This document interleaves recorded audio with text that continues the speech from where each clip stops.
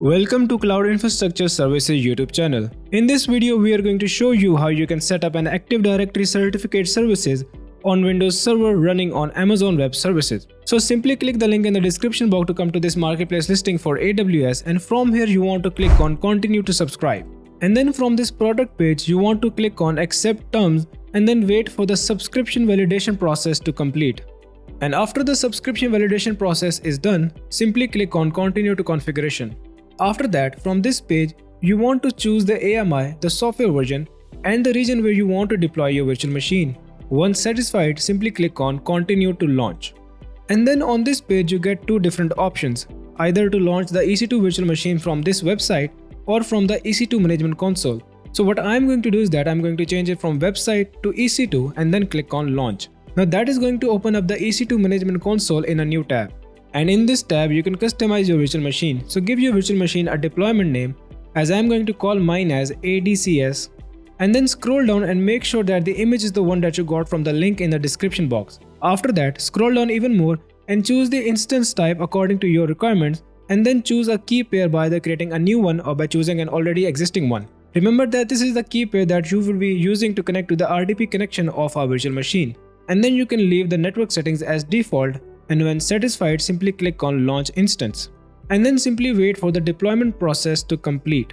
Now once the deployment process is done, the next step is to connect to your virtual machine using an RDP connection.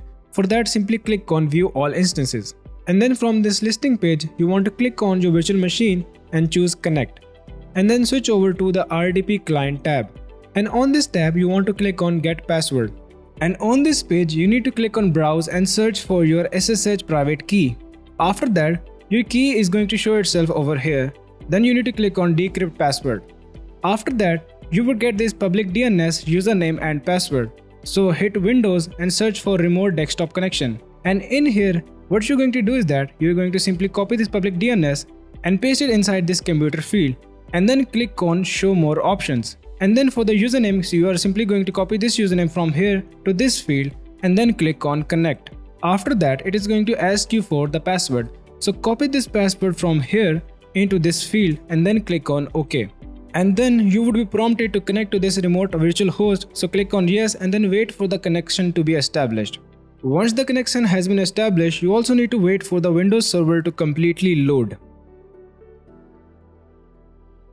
Now once inside this Windows Server, what you want to do is that you want to click on this Windows icon and then search for Server Manager. And then you're going to open up this desktop application.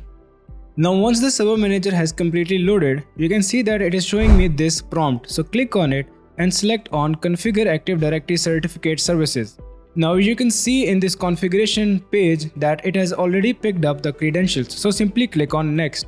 After that, for the role services, you want to pick the certification authority and then click on Next. Now for the setup type, we want to set up a standalone certification authority. So choose that option and then click on Next. Now for the CA type, it is totally up to you if you want to create a root CA or a subordinate CA. So I am going to go with the root CA and then click on Next. Next step, I want to create a new private key. So click on that option and then choose Next. Now when creating this key, just make sure that you do not choose the hashing algorithm as SHA1 because that is being deprecated. So choose the one that you like and then click on Next. And then provide a CA name for your certification authority. Once that is done, click on Next and select the validation period. I am going to leave it as default, which is 5 years, and then click on Next. Now for the certificate database, I am going to go with the default database location and choose Next. And on this confirmation page, you can see that all of the settings that I am going with. If you want to change a particular setting, simply go back to its tab and change that from there. If not, then simply click on Configure to actually set up your certification authority. And just like that, you have successfully set up your certification services or certification authority. So I can simply close this tab down. Now if I want to start handling out certificates, then I can simply click on this tools and choose certification authority from here. And just like that, you're all done with setting up Active Directory certification services. Now this also brings us to the end of this tutorial.